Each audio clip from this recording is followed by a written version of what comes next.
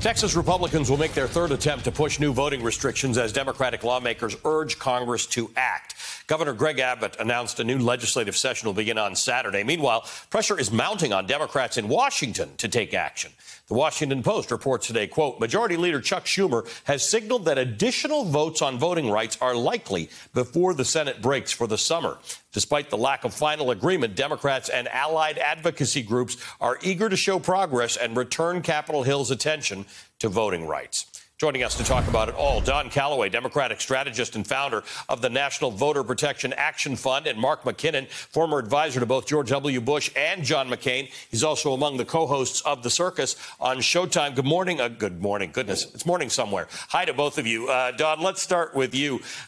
There are advocacy groups that are keeping the pressure on through the so-called summer of action. We continue to see arrests being made, demonstrations, members of Congress facing arrests on Capitol Hill. There is something out there that feels like it hasn't felt since the late 1960s in terms of pressure as it relates to voting rights. There was even an ad using the words of Martin Luther King to put pressure on Joe Biden to do something about this. Let's play this ad and get your take on it on the other side.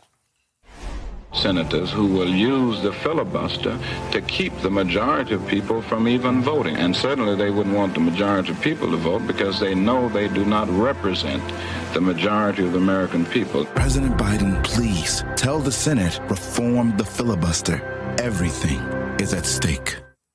Don, your thoughts on the movement right now and the effect that it's having?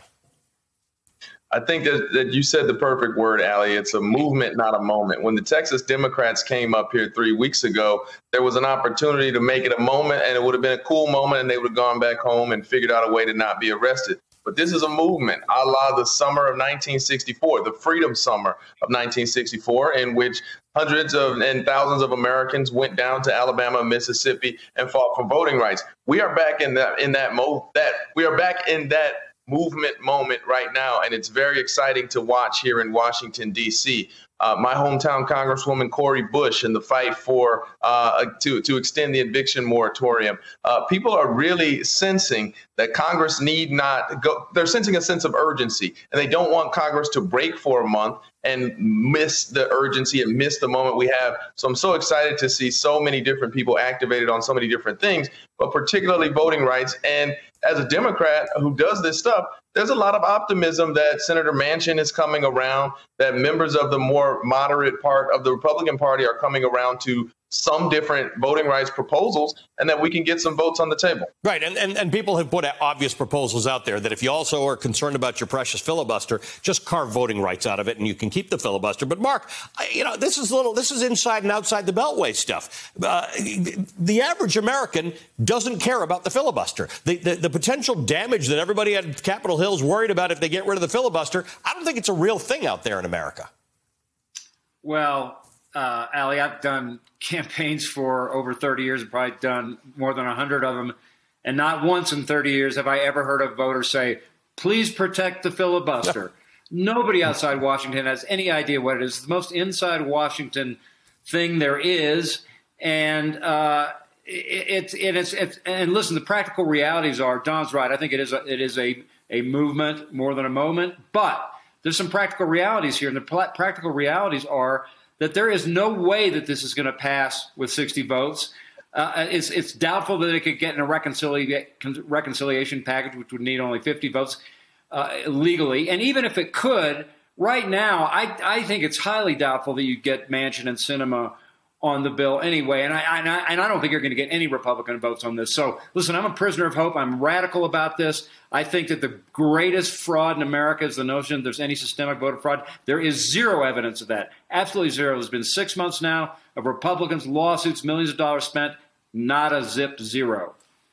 So, Don, let's go back to this idea of a moment. There are different people from different walks of life who are coming around to this idea that, A, we don't have a voter fraud problem to solve. We can all agree that there should be no voter fraud, but none of these laws, particularly in Texas, that they're putting through, and many in Georgia, they seem to be geared more around stopping people from voting or overturning results of votes. Do you feel that people in general, and maybe Democrats more specifically, but people in general are starting to see this movement and seeing people be arrested and see marches and saying this is really a serious matter and it's about democracy and we've got to put our backs in it. My underlying question here is, are people who are not affected by this moved by it?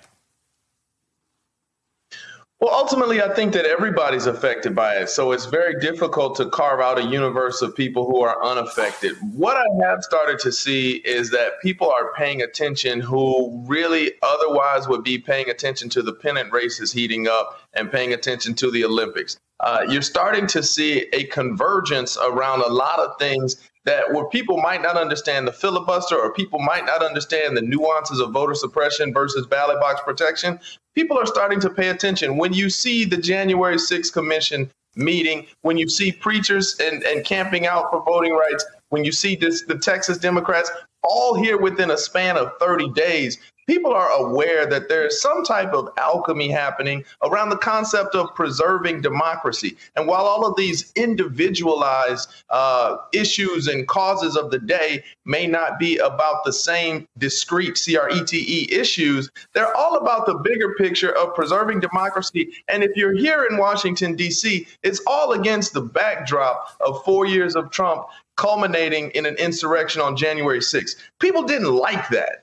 That didn't sit well with people. And it's good that we're now having the voting rights discussions and the overall movement discussions to kind of tie all this stuff together and say, hey, whether we like it or not, whether we agree or not, we have a democracy to preserve. And I think that people in middle America or people who don't follow this stuff every day are starting to come on board to the overall discussion of democracy preservation.